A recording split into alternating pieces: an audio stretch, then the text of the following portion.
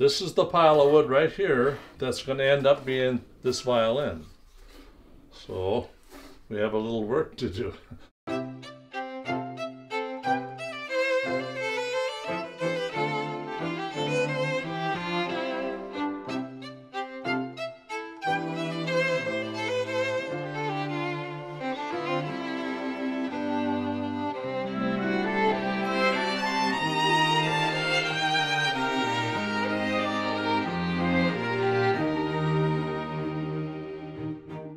Oh, a long story how I got into violin making. I took a music degree from St. Cloud State College then and taught orchestra down in Mankato.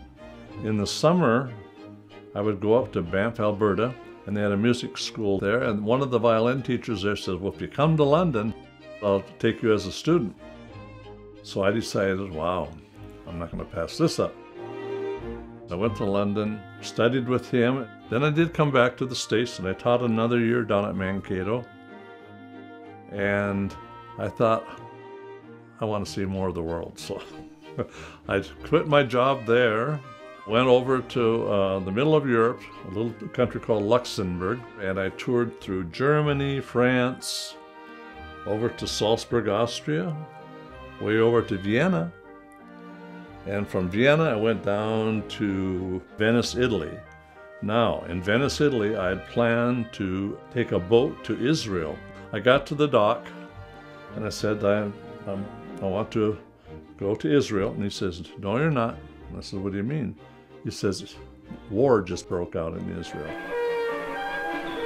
The Israeli aircraft striking simultaneously at targets in Egypt, Syria. So I thought, oh boy, what am I going to do now? And I knew from my reading that the little town of Cremona, Italy, was where Antonio Stradivari, the greatest violin maker ever, lived and worked. And so I thought, well, I'll go over there.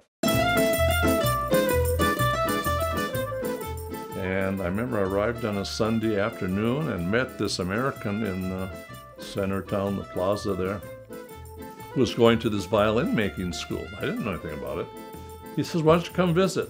So next Monday morning, I went to visit, and the maestro said, do you want to come make violins? I said, well, sure.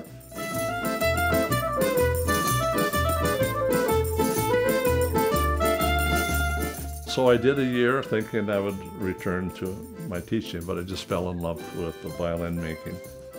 And I decided to do another 3.5 years. I did 4.5 years.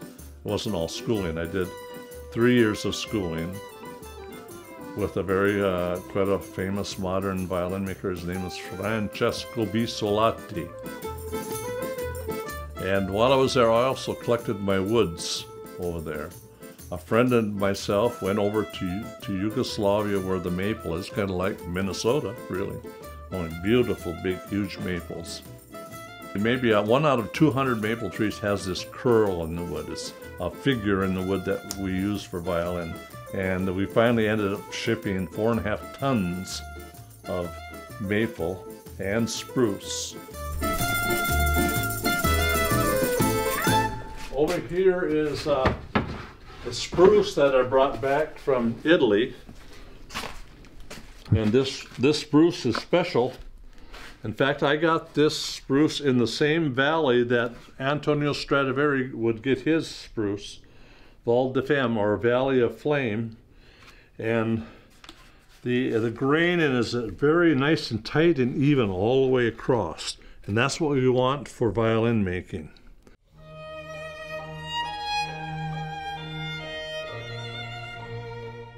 I love to go to my wood supply and look at the different pieces, you know, and say, oh, now this would be nice, or this would be nice, or whatever. So that is a luxury. A lot of violin makers have to order their wood from a dealer somewhere, and whatever they get, you know. So I brought home all the wood I'll ever use, and my kids too. But and then I have found beautiful woods in Minnesota, maple. Beautiful maple too. And of course, maple is my favorite tree. That's what we use for the violin. And if you look outside here, it's a lot of maples, and so every spring we punch holes in that maple tree, and we have make maple syrup.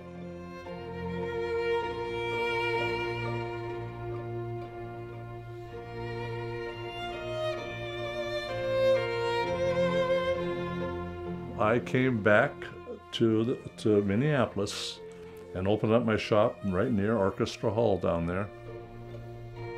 Then I met my wife, and we moved back up here to the homestead. My Grandpa Anderson came with his family. Well, no, he came with his dad, my great-grandpa. They moved to America, and they ended up down in Lyon County near Marshall, southern part of the state. They were farmers, and the Anderson lived on this farm, and next door were the Wunderlichs, German family. And I think 3 of the Anderson boys married 3 of the Wunderlich girls. And my grandma Anderson, who was a Wunderlich, got TB. And the doctors back then, he said, take her up to the North Woods, and where the air is clean and fresh. Well, I don't know if there's anything to that scientifically, and he did.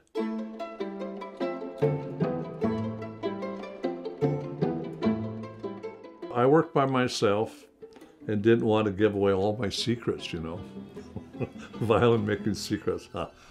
But then I had other people that were repairing violins and whatnot, were interested, and I thought, nah, why not? So I showed them how to make a violin, and then now I have these kids that are doing very well, the ones that are serious about it. They're playing, you know, and I thought, wouldn't it be neat if they could make their own violin? And that's what they thought too. So I have 9 kids now studying, and I suppose in the past I've taught another 10, 15 people. I have one of my students is here today, and she's doing a good job on her violin. This is her first violin. It's right over there on the bench. When she finishes her violin, hopefully it'll be wonderful, and she'll have made her own violin, and she'll play her own violin. I started playing violin in Arnie's orchestra in 5th grade. I wasn't planning on playing violin, but my friends were all playing, so I was like, hey, I want to go with you. It's been cool to see my work come together. Like when we started, it was, is this actually going to be a violin, or is this going to be something that's going to kind of be put on the back burner and I'm not going to get finished? But it's been kind of rewarding to see it take shape, and just, he opened up his home and his shop to us to come out here and work on the violins and play with him weekly.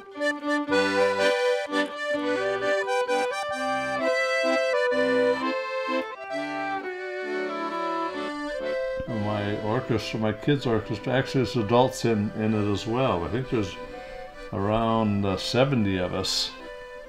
And that was when I was young and ambitious, and I teach all these kids, had half-hour lessons every week, and then we put them all together on Tuesday nights and played concerts.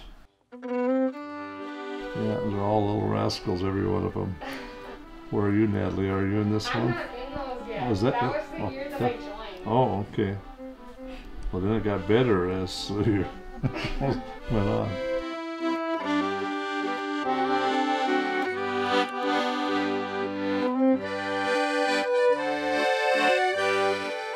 To date, I think I've made 380 violins, and some cellos and violas, whatnot. So, violin has been my life.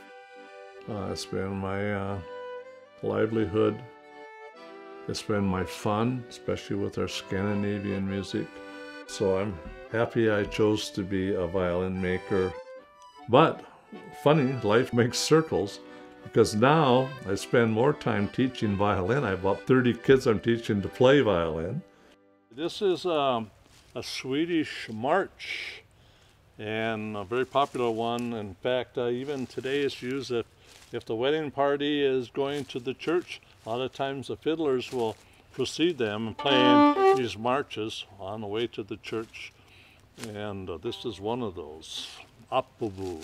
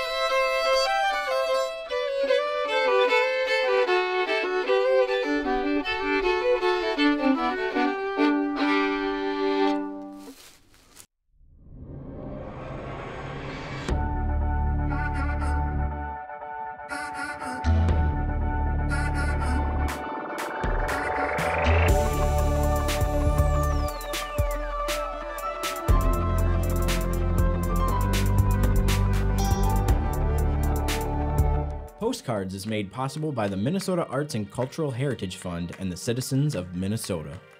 Additional support provided by Margaret A. Cargill Philanthropies, Mark and Margaret Yakel-Julien on behalf of Shalom Hill Farms, a retreat and conference center in a prairie setting near Windham, Minnesota. On the web at shalomhillfarm.org. Alexandria, Minnesota, a year-round destination with hundreds of lakes, trails, and attractions for memorable vacations and events. More information at explorealex.com. The Lake Region Arts Council's Arts Calendar, an arts and cultural heritage funded digital calendar showcasing upcoming art events and opportunities for artists in West Central Minnesota.